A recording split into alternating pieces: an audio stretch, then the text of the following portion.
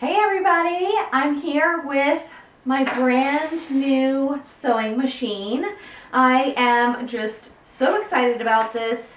I have been sewing with the very same sewing machine that I started on 4 years ago, and I've been wanting to upgrade for a while and just felt really overwhelmed by all the options out there. But I went and did due diligence and did the research, and I decided on the Brother Laura Ashley PC660LA. So today I'm going to do an unboxing video for you where basically I'm just going to open the box and take everything out, and we're going to experience seeing the sewing machine for the first time together. So here we go. I've actually already cut open the box, but I haven't looked in yet. So let's see what we have. Obviously lots of packaging to begin with. My goodness.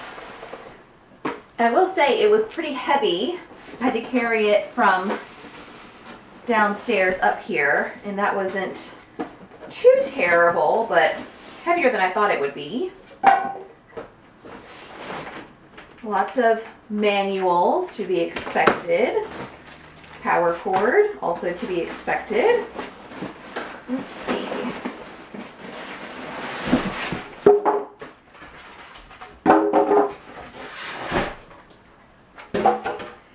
When I was researching which machine I wanted to get, I actually went and visited a few of the local dealers that they have here. But all my other machines are Brother machines, like my cover stitch and my my serger are all Brother machines. So I kind of knew that I would probably lean toward Brother. My sewing machine that I have now is also Brother. So I just have an affinity for that brand, and I'm very familiar with it, and I already have a lot of the feet, and I've invested, you know, in those kinds of things. And so I kind of knew maybe that I was going to go with Brother before I actually really knew.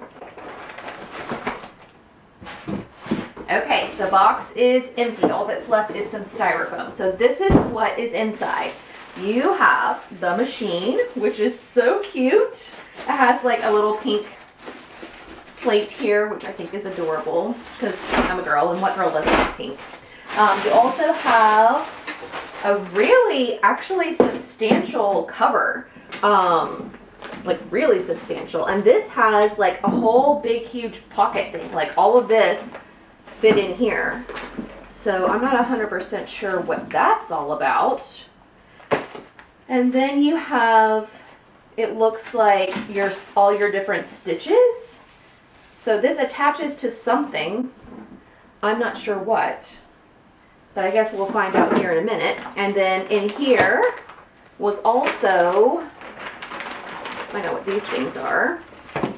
Same little nylon bag that you get with your serger and your cover stitch machine. And it has a ton of different feet, it looks like. Some of these feet I've never even seen before. Cool. Also has needles. It has screwdrivers, this really big Mamma Jamma screwdriver, not sure what that's for, twin needle, your regular screwdrivers, your thread net thingamajig, your little brush. Let's see. Yeah, I don't really recognize many of these feet at all. This one has like little markings for measurements on there, which is really cool. What are these things? Oh, this is the walking foot included. That's really cool.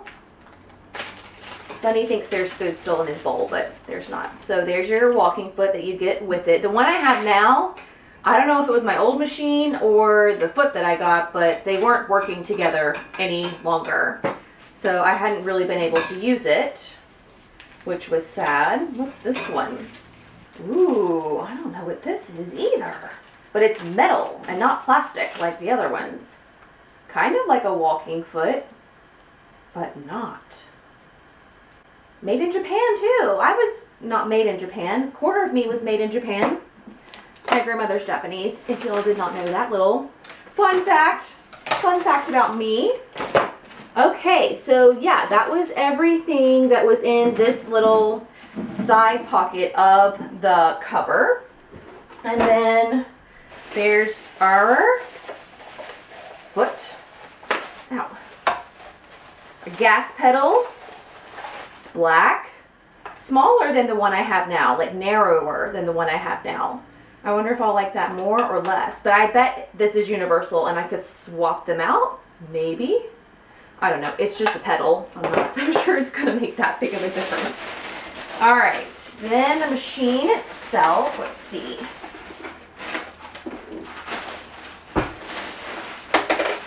Very cool, it has a little carrying handle. That's nice. There's a tension here that you can't really see.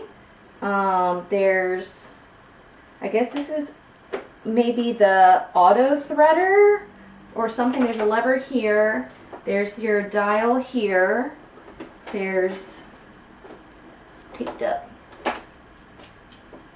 Let's see. Oh, yeah, so now we're into the guts. So we have the thread. This holds the thread. This holds your bobbin. This is just how you thread it all. That's cool. And yeah, this will trim your stitching for you, like underneath. It'll cut it for you, needle down. This is back stitching here. Has a little LCD. And then all your different little stitches. That's cool. What's in this thing? Everything kind of sort of looks like what I have now, but better. Awesome. Uh-oh, I hear things jingling around in here. Oh, that's neat. There's a ruler along the front. Don't have that now. How do you get into this?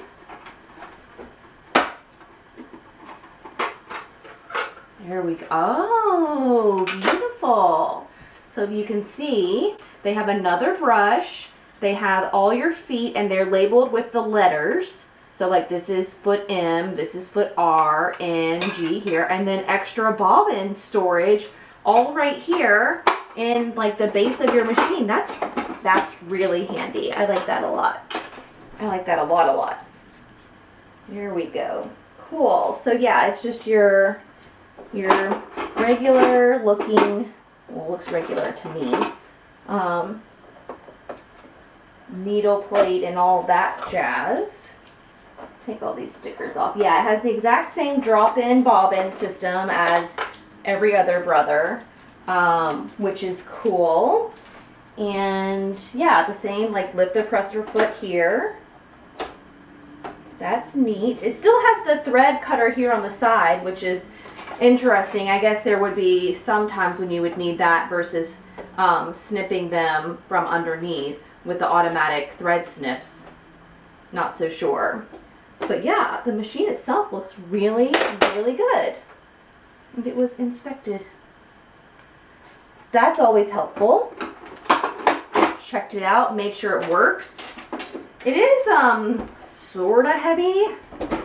It's definitely heavier than what I've got now, but the handle helps. Y'all know I live in this shoebox of an apartment, so I have to move my machine every time I use it, because this table here is like my everything table. It's my cutting table, my dining table, my prep space, my everything. So I can't leave the sewing machine out while I'm cooking or whatever. There's just not the space for it. So I put it away in a cabinet every time I'm done using it. So in here, I think I know what's in here. I think it's going to be the extension for the surface here, and I have a knee lift, which if you're not sure what a knee lift is, you actually, when you're sitting down, you use your knee, you use your knee sideways like this, and it lifts the presser foot of the machine. So you don't ever have to get your hands like into the cavity of the machine. It does it all automatically. And yeah, that's exactly what's in here. Cool. So yeah, here's my, well, here's the knee lift, and it literally just attaches. There's a little hole right here and it attaches in there, I'm assuming. And then here is the extra table that comes with it if you need wide space for quilting, or if you're making a jacket, or I don't know, you just need all that extra space. This is what you get. And it has these little adjustable feet That's really cool. It's so white and shiny and new. I love it. I love it, I love it. Okay, cool. Well, that's really it. Not much to unboxing a sewing machine, I guess. You get the machine, you get a knee lift, some accessories, and the cover. So yeah, this is again the Brother Laura Ashley PC660LA. And at this point, I want to talk about my old machine. So it is probably, I think it might have cost me $150 when I first got it a few years ago. It's one of Brother's entry-level Project Runway edition machines. It works perfectly fine. I was sewing on it yesterday. And as I mentioned, I don't have a lot of space here, so I am not going to be able to keep my original machine. And I've been thinking about what I wanted to do with it, and of course I could take it to like Habitat for Humanity or something like that, but I thought I would use our YouTube channel to see if we could maybe find a better home for my sewing machine. So what I'd like for you guys to do is think about people in your life that you know, or people that maybe you know through someone else who has really been wanting a sewing machine, or you think who might really benefit from a sewing machine.